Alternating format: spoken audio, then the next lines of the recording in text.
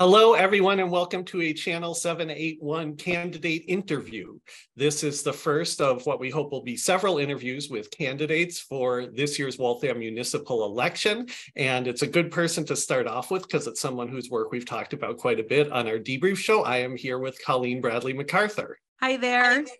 Hi, thank you for being here, Colleen. So Colleen is serving her first term as a city councilor at large in Waltham, and she is running for re-election. That means she'll be on the ballot on September 12th in the preliminary election, where we will narrow down the candidates for at large. I want to start off with kind of a tough question. I think it's tough. We'll see. Ready. So in the last election in 2021, you pulled off something pretty impressive. You were elected and you beat out a very established candidate who is actually the president of the council. The other side of that is there were 7 candidates and you came in 6th, and now there are 13 candidates. So are you confident you can win this, and why? Yes, I am confident that I can win, and I was truly surprised that I won, but then as it started to sink in, and as this first term is coming, to an end, I'm realizing that as I go out and campaign, people are saying thank you to me. They're saying thank you for listening. Thank you for being present in the community.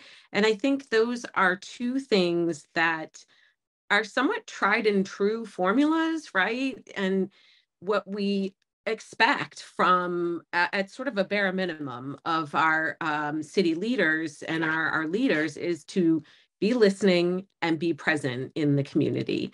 We may not always agree with every decision they make, but we know that they're listening and we know that they're there. I have been following the different issues you've dealt with in the council.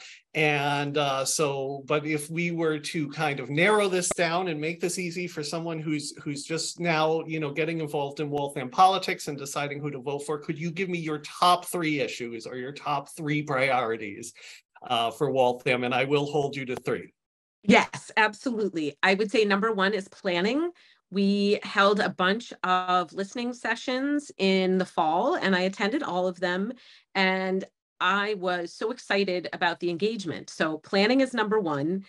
I think we need to follow up on those meetings. I think we need to lean into experts on city planning to decide. And, planning sort of dovetails into my number 2, which is housing. We have so many tools in our toolbox to stop what is happening right now, which is this sort of rapid development of, these tear downs and rebuilds. It's not that we don't need to build housing, we just need a plan for how we're going to do it. And I think planning also ties into traffic and transportation.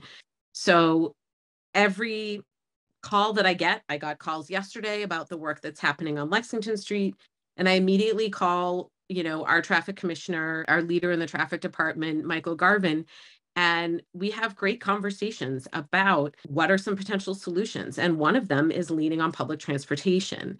So developing a North Waltham route and trying it out. I met, when I was campaigning, some neighbors who live right across the street from one of the bus stops on Lake Street. And they said to me, "We love it here. We walk out our door and there's a bus stop on Lake Street." And I said, "You're the people I've been talking about. I say people in North Waltham want public transportation." And I feel like people look at me with, a strange look, like, doesn't everybody depend on cars in North Waltham? And the answer is no. So it sounds like planning is a big one because that ties into the other 2. For people who may not know what's sort of the norm for planning in Waltham, how does the city sort of do planning now, and what would you do differently if it were up to you? So we don't have a planning department, and I was told that by folks that I met with last year to understand a little more about how our city government works and who were some of the players and what their responsibilities were within the city. And I was told that we don't have a planning department here. And I think that is, in a city of almost 70,000 people, a real deficit, because everything comes from that, right? How we how we decide to build, where we decide to build, what the needs are.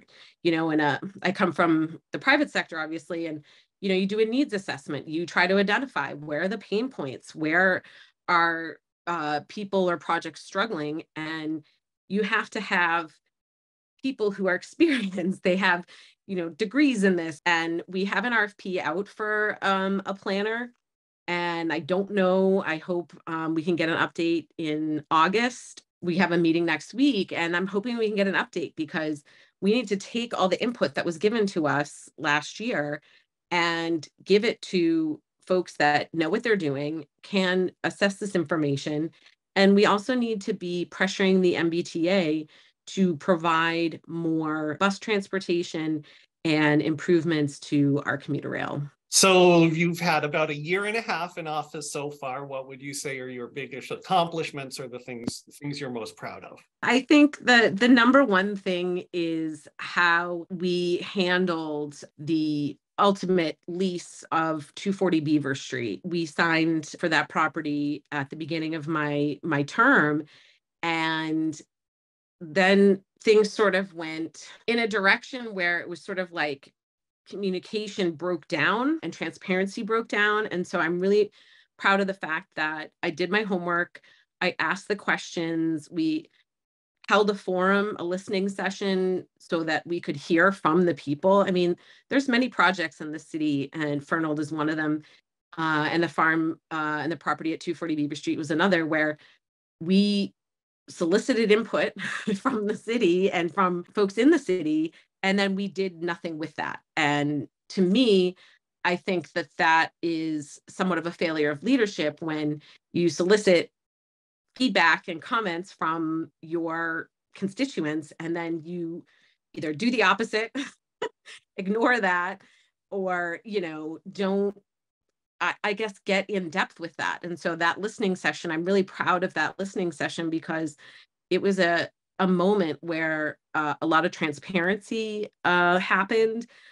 I felt like I asked the questions that needed to be asked, and that was very satisfying. Now, so you're talking about the listening session that you organized with Councillor Paz and Councillor Darcy, right? And that Yes. was outside of the process that the council was following at that point. What's the value of that? Because not all councillors do that. I've noticed in my first term that things can move really fast if you want them to, or things can take a very, very long time. I think what that listening session accomplished was slowing everything down to say, let's try to understand what's really going on here, because it was very clear there was an agenda to speed things up, confuse, not be clear, not take into account everybody's opinions.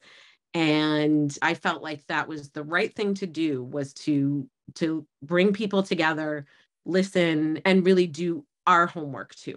We invited everybody. There were several counselors that did attend the listening session. No one was, turned away at the door, or and then, I bring this up about sort of anything, like the Pride resolution. I said at the end, I welcome anybody else to sign on to this resolution. Any of these things, any other counselor can do, right? So the fact that I took the initiative and reached out to people, organized the space, brought everybody in, facilitated a listening session and an educational programming session. Anybody could have done that. So you've touched on this a little already, but what were the disappointments or the roadblocks? What were the things that the efforts that didn't go the way you had hoped during this term? Yeah, so this is happening right now on the doors, where I've had one or two conversations with people that didn't necessarily agree with something I proposed, a resolution I proposed. I am not afraid to have that conversation, and I tell them that, for example, the tenants' rights ordinance, people saying that it's giving free rent to people. And I say, that's not the intent. That's not why I signed on to this piece of legislation. So I'm gonna, tell you what I think it's about and what the spirit of it is. And we don't have to agree, but we can have a dialogue. And that's actually been the most disappointing thing since I have joined the council, is there is no mechanism to do that effectively. And so, you have to state your points when you are bringing in a resolution or speaking on a resolution or speaking on a topic, and hope that they're well thought out and taking into consideration what constituents are thinking as a whole. But I just wish that there was some way, and I'm thinking particularly of the municipal stretch code resolution that I brought in. I was really hoping for a dialogue about the essence of that, which is democratizing our sort of green initiatives. And that just got lost because it got thrown out without any kind of, back and forth, which is a dialogue, right? Like a couple people talking. And so that was a real bummer, because I feel as though we could have had a better conversation about that. And the same with a lot of the stuff that was sort of thrown out in the spring by the master planning committee. I mean, you form this master planning committee and you tell people, honestly, we want to have a dialogue with our residents and our citizens, and you do that, and then you just meet again in the spring only to cut out a bunch of resolutions without having the dialogue or analyzing the data. I think that's been pretty disappointing. Yeah, I think, and this might be surprising to someone who doesn't watch the meetings often, because you have these very long meetings and things get discussed multiple times. So people might think, well, what does that mean? There's no opportunity to debate it. That doesn't make sense. But it's the same thing I've observed watching them, is that it's rare to see a debate about the merits of something. Instead, it's like someone comes up with an agenda, someone tries to block that agenda, and then there's a debate about the rules and whether they're going about blocking it the right way or the wrong way. Is that just part of the system we have? Is that part of, is that the function of different laws that restrict what you can say in a meeting? Or is that something that we could change? And how would you change it if you could? Yeah, I think it's probably a function of, how the system's set up. So, could we look at some of the rules, and see sort of if there's something that brings in a more modern element to allow for dialogue. But I also think it comes from a leadership level, and using the rules in a neutral way, right? So when you lose control of a sort of meeting or debate, then things get pretty sloppy pretty quickly and pretty ugly pretty quickly. And so it either makes people not want to speak or not want to have that dialogue because they're going to shy away from that, or it just shuts it down entirely. And that has happened, especially with the tenants' rights resolution in particular. I mean, there was just some mental gymnastics and rule and wording gymnastics that just didn't need to happen, right? And it really soured, I think, the intention of the discussion, which was, hey, maybe this, the previous resolution or ordinance, the way it was written, it had served its time, right? We had done the back and forth with the committee, and it was in a committee, and we'd had that discussion there. And it was time to throw it out and start again, which is what we did. And I think that there was probably a less painful way to talk about that that night than just sort of doing this gymnastics of the rules, and again trying to confuse people that, like you said, not everybody watches all these meetings, and so if they see that, they're going to be turned off by that, and they're not going to want to watch, because nobody likes to feel stupid, right? Nobody likes to feel, they like to feel like they can follow along, and that, people are being straight with them, and not, try to trick them, or not being totally, I don't know, fair, or letting the conversation happen, right? Just sort of shutting it down, like you said, of, taking the rules and using them in unnecessarily sort of punitive way or unnecessarily confusing way that it just doesn't need to happen that way. Thank you. Just to follow up a little on the tenant notification ordinance, what's your understanding of where that is now? The council hasn't voted on it, right? Or do you think you'll vote on it this summer or in the fall? Do you have any idea on that? So right now, I believe it's tabled in ordinance and rules, and the conversation seemed to stem from analyzing, I think, the feedback that we had from that community input session. And I think there is a lot to digest there, and rightfully so, right? This is a heated issue for a number of reasons. We are in a housing crisis. And what does that mean for one group of people versus another group of people? And I've heard it when I've been out and I've been listening to both sides, all sides. There's not even both sides, there's all sides. There's folks that, have sort of a third way that they feel about this ordinance. And I think it warrants an analysis of what we heard. But I also, I want to, the people that I've talked to that are not in favor of it, or maybe there are parts of that ordinance that make them uncomfortable, I want to keep having a dialogue about that, because I've talked to a few people like that where they kind of understand both sides, but they're really thinking, no, this isn't right for Waltham. And I want to almost kind of like poke at that a little bit and try to understand that a little bit better. Like, I don't always agree that we're unique and special. I mean, we are, but we're not in a lot of ways. We face a lot of the same problems that metro,